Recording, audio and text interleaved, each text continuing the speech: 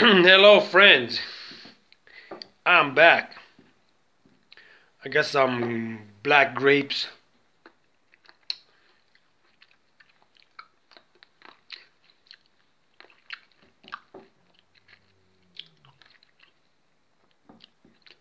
That's all I ate today so far.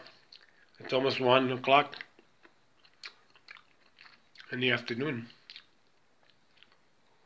When you pay attention to your body, let's go back to this paying attention. That's the hook of your life. You're paying attention. Remember when you go to school, you're rewarded because you pay attention and you can remember what you heard.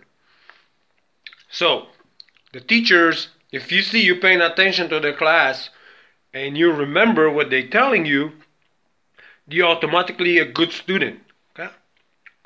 Well, I'm telling you, you still have to pay attention now. Not to be a good student, to have a good life. It's bigger than that. Because you can be a good student and still be a slave.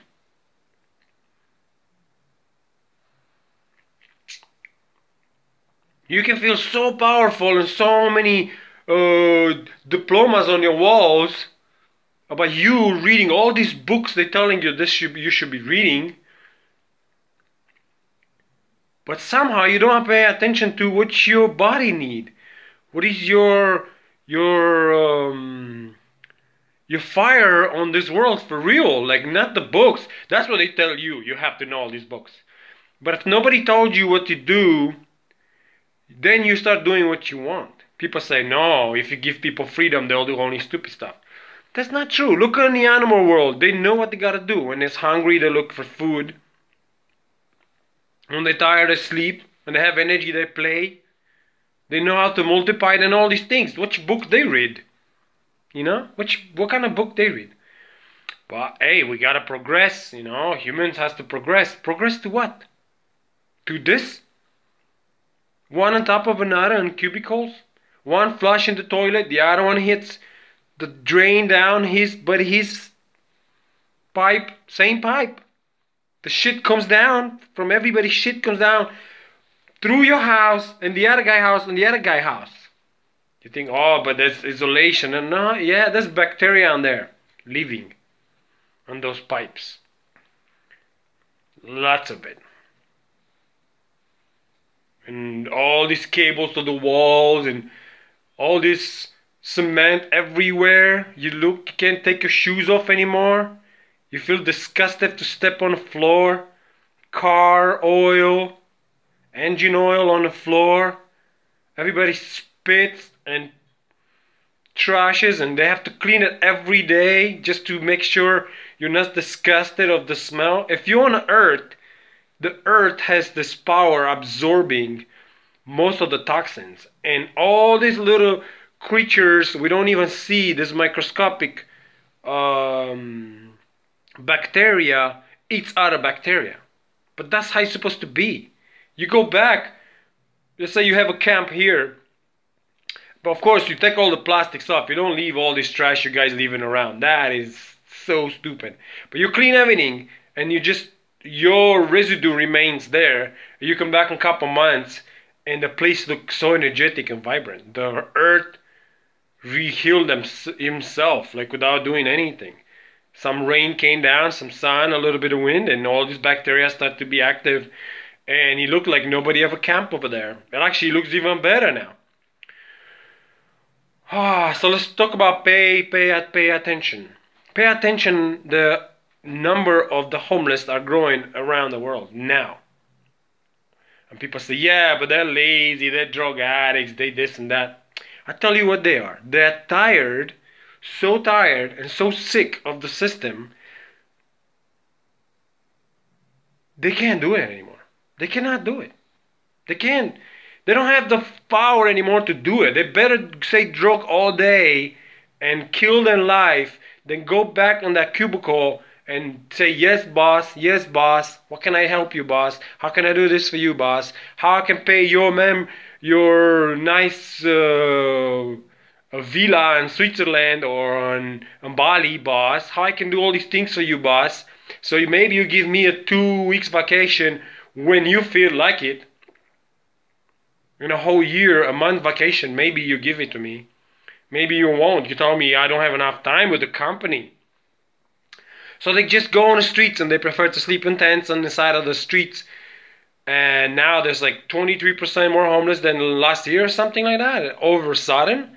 Because people are trying to awaken, but when you awaken, it's like the reality which you used to live, it feels so fake, it hurts you so hard, you don't know how to pass that time because you've never been free, and now all of a sudden you have all this time, a whole day to do nothing, but you don't know what to do because you've never been free. There was two ladies talking in front of me one time, and one lady, she said, well, my husband got to his retirement age and he stayed home for like 2 years and he went back and got a job. And I started to laugh in my mind. I'm thinking, how can you work 70 years or 68 years for this crazy jobs we create around us and then go back to it? Because you train like a robot to do that, and it gives you freedom. You feel like you don't know what to do because you've never been free.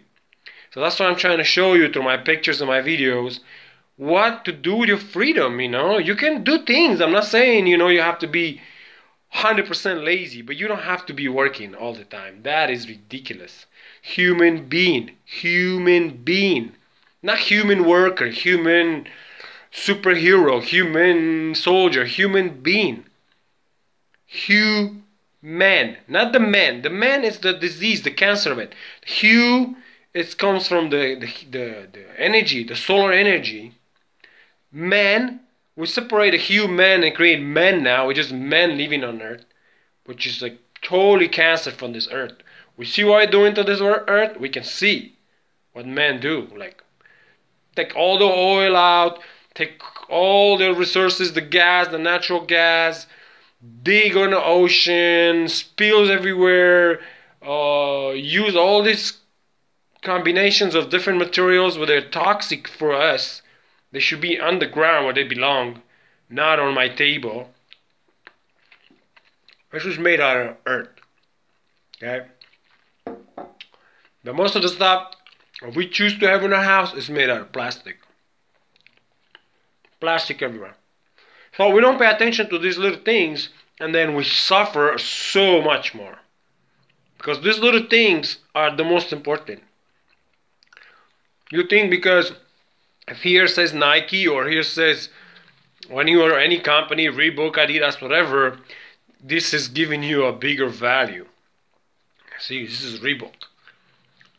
There's some Chinese slaves who work for $1 a day or $2 a day every day on their life, build that for you, and you paying $60 to $200 for that shirt who costs $3 to make, maybe less, and you enslaving these people to work for you when you couldn't wear something more basic, more easy to make, to say it, a different technology. Something will last you, and you don't need so much clothes. Like I'm wearing this shirt, this sweater, I wear the whole winter, really. Like if you look through my videos for the last couple months, probably I'm wearing this.